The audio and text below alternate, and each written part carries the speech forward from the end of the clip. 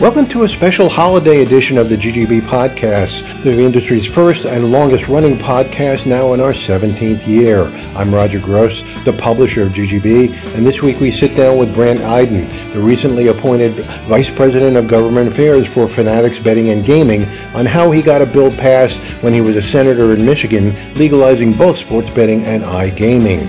Today's podcast is sponsored by IGT, where the cat's out of the bag. IGT's Prosperity Link wins gold and is named Best Slot Product by GGB's Gaming and Technology Awards. Get this top performer on your floor. Learn more at IGT.com/ProsperityLink. Welcome to the Global Gaming Business Podcast. My guest today is Brant Iden, the commercial operator for U.S. Sport Radar, right? Yeah, head of government affairs for Sport Radar. Okay. That's right. Close That's enough. right. Close enough. All these different titles these days. Yeah, I know. It's just give me my simple title and I'm happy. You know. So you were a legislator in Michigan when the legislation was put together there. You were one of the sponsors of it, and a lot of people say Michigan really got it right. You know, I mean, I'm from New Jersey, and I think New Jersey got it pretty close to being right. But you guys got it right off the ground, and you did sports betting and iGaming at the same time. How did you get educated to begin with, and how did you spread that word amongst fellow legislators? Yeah, well, first off, thanks. I like to think that the Michigan model is the best model, but I'm like, yeah, exactly. I'm a little jaded, I guess. Right. No, but Michigan has worked out very well for a couple different reasons, as you mentioned. We've got iGaming as well as sports betting. We also have tribal interests and commercial interests there and a lottery, and we were able to make it work. My interest in the bill actually stems from just my interest in the gaming industry to begin with. Yeah. I've always been a player. Okay. I was at the craps table last night. I didn't do very well, but I was at the craps table last night. And so I when I had sort of seen what other states had done, Pennsylvania had passed iGaming. Right. When I was in the legislature, I had seen that. We knew that, the Supreme Court was going to take up PASPA, and I thought, let's see if we can put something together. And I really believe, and I was having a conversation with some legislators yesterday about this, pushing this boulder up the hill, as I like to call it, it's tough. So you might as well do it once, because educating lawmakers on this issue is a big lift. Right. And getting lawmakers to vote for gaming issues can be difficult. Sure. And so I said, you might as well do it all at once. And the Gaming Act of Michigan had not been touched in 23 years. Right. And I don't know if it'll be touched for another 23. Yeah. No, as I said, I think you got it right. And I think the real complicated thing there was the tribal issue. I mean, everywhere we see in the U.S., whenever they're talking about sports betting, the tribes want to have a monopoly. So we see it in California. We see it in Florida. Yep. It's all over the place. But you guys figured it out. Was that because they didn't really have monopoly to start with? That's a really good point. So the 3 commercial casinos have been in Michigan since the 90s. They were voted in constitutionally. And so they've all had to work together for a long time. Right. And there had been a lot of long-term relationships there. Right. So having these conversations between the commercials and tribes became easier because they knew each other. They could work together. They had been working together. But of course, it wasn't easy. Of course, it wasn't easy. Yeah. That's right. And what you're seeing now play out in other states, I really believe it can be sometimes a lack of communication and trust. Yeah. There was a trust level built between the commercial industry and the tribal industry that was able to put a breeding ground together to make this thing work. Right. And it can happen. We've seen it in Arizona and Connecticut as well. Right. Yep. But it's tough. It's certainly tough. Sure. Well, were all the tribes united behind one strategy, or did they all? Did you have to kind of corral them? And we pretty much got them all together except for a couple that really didn't have any opposition. They just weren't. Their position is, well, we're not major gaming tribes, so we're not going to stay. But our bigger tribes led the conversation, worked with the commercials, and we put a great bill in place, which allows commercial operators to partner with tribes and have market access, basically. So the major commercial operators negotiate those commercial agreements with the tribes separately, and then they can go through application through the Michigan Gaming Control Board and participate in the state, or tribes can go it alone, which we've seen both happen in the state. Sure, right. So, the states that have legalized sports betting have always approached it like let's just get sports betting done, and then we'll think about iGaming. Right. But you guys went right for the meat of the we did. Here. I mean, how did that work? Did you have to convince everybody? So it certainly was, and I'll tell you, we actually started with an iGaming bill. Yeah. This was before PASPA had been repealed, and so the thought process was, well, shoot, let's just take these games that everybody's playing inside the casino and put them online. Right, yeah. Make a little bit of revenue, puts a regulatory framework around it, and then in the course of all that, the Supreme Court took up PASPA. PASPA was overturned, and we thought, let's make this a larger bill, because the sports piece was what most legislators were more comfortable with. Sure, right. The comfortable piece was sports betting. Yeah. They were familiar with that. My uncle was a bookie, somebody would say. I get these stories, right? Sure. Yeah. And I'm around Detroit, so there are quite a few bookies around there. For sure. And but the iGaming piece was definitely more difficult, and we had to put those responsible gaming safeguards in place. That was a lot of it. Talking about what do we do for addiction? How do we legislate for dollars to make sure that we're doing that? Because that's always the question, right? If we're going to be able to play slots on our mobile phone, how do we protect players? Right. And you got to do that for sports betting anyway. That's right. And we had to do it for sports betting anyway, so let's just take a big bite at the apple all at once. Right, exactly. But, still, today we see very few states that are in both iGaming and sports betting. Well, there's 6 now. There's 6 now, and some of them aren't even up and operating yet. But obviously, the ones that already approved sports betting, they're going to come back and look at iGaming, because iGaming, they make much more money on it. I mean, that must have been part of your selling point too, right? Absolutely. And not only was it that, iGaming has produced way more revenue than I even thought. Yeah. We've exceeded the projections that the fiscal agencies put together for us, but Michigan has done so well with this model. And I think, to your point, Roger, which I think is really important, I think as more states look at the revenue piece and say, we haven't made the money we thought we were going to make in sports betting, and we're maybe headed towards a recession potentially, states are going to need revenue, I think that there's going to be much more of an appetite for states to come back and look at iCasino, especially states that are surrounded by it. You take Indiana, Illinois, they're going to look at the success of Michigan and say, we're gaming states, we could be doing this. Sure. Yeah. And so I think you're going to see more legislatures talk about iGaming, especially now that, soon we'll be through the elections. Right. Once, election years are always difficult to move gaming bills, right. as we saw this year. Right. So another thing that you did in Michigan was set the tax rates at a reasonable rate. We did. I mean, when you look at Pennsylvania, their tax rate just on sports betting was astronomical. And don't even talk about New York, but you guys set it at reasonable rates, so the companies that come in, could figure out we can make money here. That's right.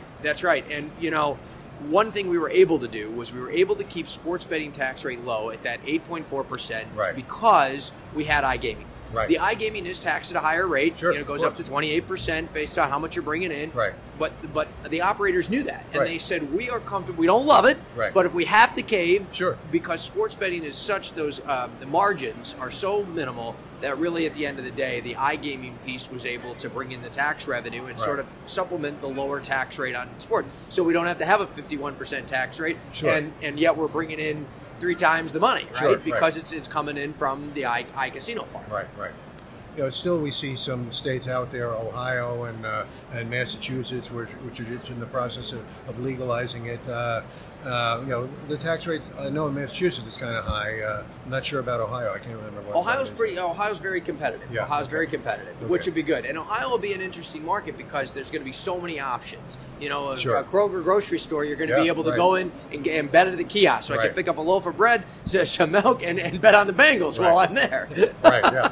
So, but there are some states that are bad examples, as I mentioned, Pennsylvania, New York. New York, yeah. And sometimes when you look at a state legislator and they're saying, they just see dollar signs when they see high tax rates. Well, why should we lower that tax rate when we can make more money? And that's not really the case over the long run, right? That's right, because we need to make sure that these operators are sustainable and profitable. And if you tax the heck out of them, you're going to kill the golden goose before it even can get off the ground. Right. And so you really have to be, careful about that. And I even think, we've talked about New York here. I think the legislators in New York, especially the leaders there, Senator Adabo, Assemblyman Pretlow, I think they're going to go back and take a look at that tax rate this year. And they're going to have a conversation about iGaming. So we may see something come to fruition in New York where you could have a hybrid iGaming, lower tax rate on sports betting. And I hope that cooler heads will prevail and we'll see something less than 51%. Sure. I know I've spoken to some operators from Pennsylvania, and they didn't like the tax rate for sports betting, but it was a requirement to get into sports betting to get into iGaming. That's right. So whereas the tax rate is more reasonable for Pennsylvania, but still really high. But still, they got into sports betting just to get into iGaming. Right. Yeah, absolutely. And I think that, there'll be some overlap there. I mean, if you look at New York, the operators paid 51% there because they had to be in New York. Very sort of a similar argument. We need to be in New York. We have to figure it out. But again, those operators aren't profitable at that number. Right. And they're looking to bring that number down as well. Sure, yeah. Yeah, and I don't know if it was expected that it would be revisited, but they got to look at it again. They've got to look at it. Nobody's going to make money on that. That's right, and the state's not going to make money on top of that. I think the only entity making money out there right now is the state of New York. Right. Or the suppliers. That's right. Right. Speaking of which, when you left the legislature, you signed on with Sport Radar. Great company. They've been around for a long time. Why don't you explain what Sport Radar does and what you do for them? Yeah, absolutely. So it's been great. I've been with Sport Radar since I came out of the legislature. I was term limited out. And it's been fantastic. So we are a supplier. We're a data supplier. And I like to say we're the engines that power sportsbooks. Right. So we capture this data from teams. We capture this data. We monetize that by running it through what I call our special sauce, our algorithms, kick it out the other end in forms of odds. And obviously sell that to commercial operators, tribal operators. And we are in every regulated jurisdiction in the North American market and have done very well with that and are excited about the growth. We're obviously like the operators. We want to see Texas come online. We want to see resolution in Florida. We'd love to see the ballot proposals pass in California, although I do not think that's going to happen. There's no way. Right. But so it's and as a supplier, I spend a lot of my time on the licensing side and the supplier licensing side. Right, absolutely. So obviously, with your experience as a legislator in passing the bill in Michigan, when you go into other states, I'm sure other legislators say, well, what should we do? And when you get that typical legislator thing where they see the dollar signs and the high tax rate, how do you talk them down off of the cliff? Well, that's right. I have had these conversations. I always like to say you have to start with regulations first. I mean, you want to, as a legislator, your job, remember, is consumer protections, to protect people. Why do we have seatbelt laws? Why do we, stop at crosswalks? These sorts of things, right? This is what legislators do, and they should protect people. And if you want to protect your citizens, I always say put the protections in place because people are playing anyway.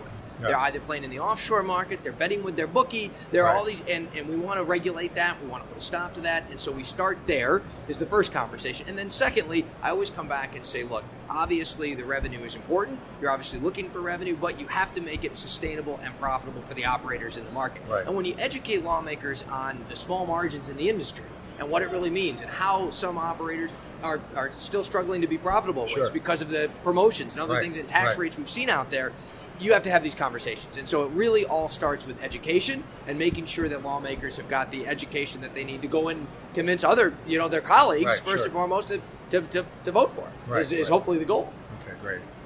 So one of the goals of legalizing sports betting was to de-emphasize illegal sports betting, and it doesn't appear that it's happened.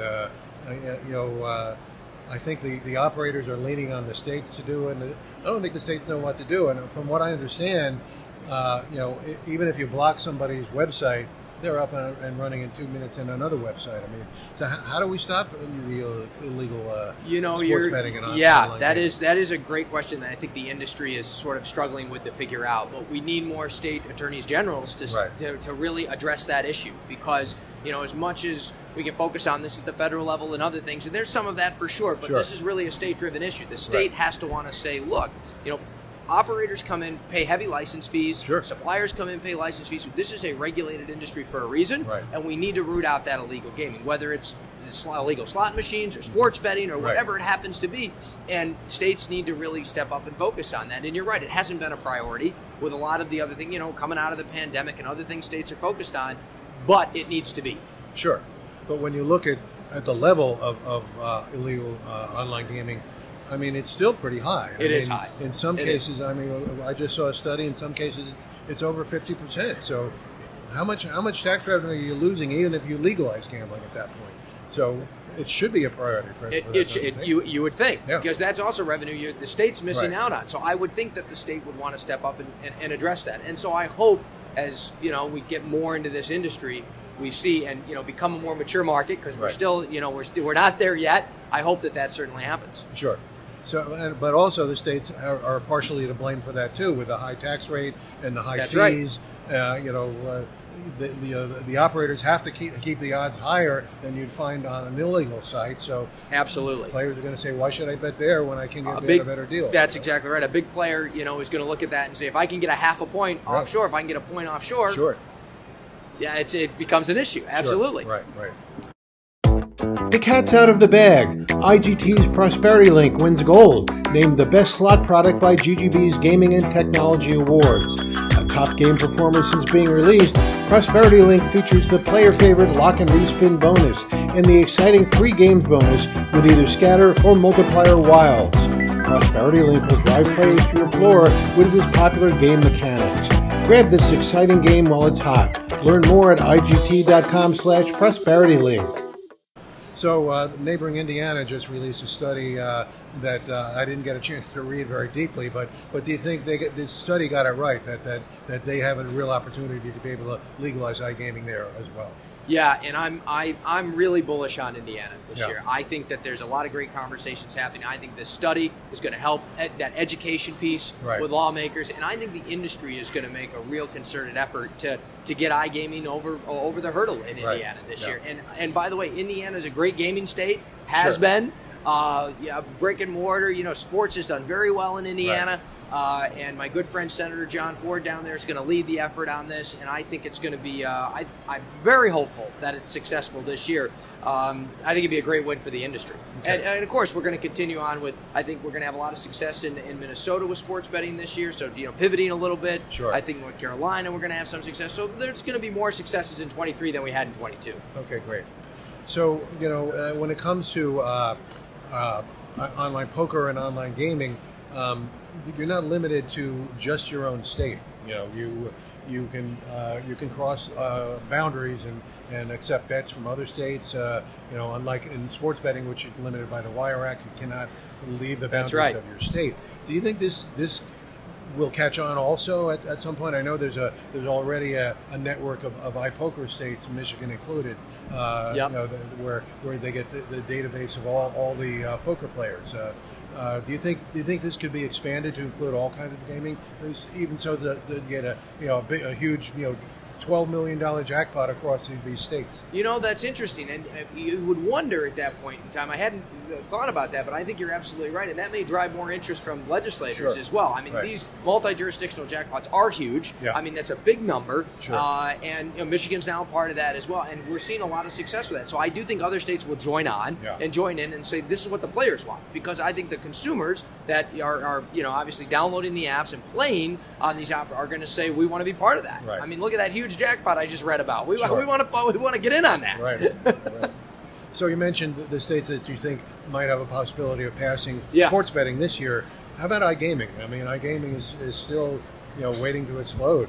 And it is. It is. I would like to see more success. One of the things I'd like to see is that the industry work these two issues together, like we did in Michigan. Right. Work on iGaming and sports betting at the same time. One of the things that we may have done wrong was just go into these states and just focus on sports betting. We should have probably been having conversations about iGaming at the same time, because now you have to go back to those legislators who just took a vote on sports betting a couple of years ago and ask them to now come back on it. It can be tough. Sure. It can be tough to take another gaming vote and go back and justify it to your district and other things. And so, I'm hopeful in Indiana. I'm hopeful in New York we may see something. Illinois. I don't think we're going to see anything out of Iowa, but I think that I would put New York, Indiana, and Illinois as my top 3 picks for tough to handicap. But if I had to, those would be the ones that I'd handicap for iGaming. Great. Well, thanks for joining us. But before you leave, I have to I told Brendan Busman I'd plug your podcast. You two are doing a really interesting podcast. Explain what that's all about. Yes, so we do our bi-weekly World Series of Politics, and Brendan Busman and I, we co-host that together, and we basically just cover everything gaming politics related, and we're all around the world. So we just did one on Brazil and Ontario, and then we pivot real quickly and we talk about California. We do it all in 15 minutes. So absolutely sign on and follow us. We'd appreciate that. And what's it called? World Series of Politics. Okay, great. Well, we'll make sure you look at that on iTunes and all the Spotify's in the world. That's right. So well, great being on with you, Roger. Yeah, thanks for having me. Thanks for joining us. It's always good to sit down with you, and good luck in here at G2E in the future next year. Absolutely. Thank you. Great. Hope you enjoyed today's podcast, sponsored by IGT, where the cat's out of the bag. IGT's Prosperity Link wins gold and is named Best Slot Product by GGB's Gaming and Technology Awards. Get this top performer on your floor. Discover more at IGT.com/ProsperityLink. To learn more about the legalization of sports betting and iGaming in the U.S., visit GGBmagazine.com. Subscribe to GGB News to get all the news of the gaming industry delivered to your desktop every Monday morning. Sign up at ggbnews.com and use the coupon code GGB180 for a free subscription. Don't miss a single episode of the podcast. Subscribe on Amazon, Apple Podcasts, or Spotify today. So we'll see you next time on the GGB Podcast.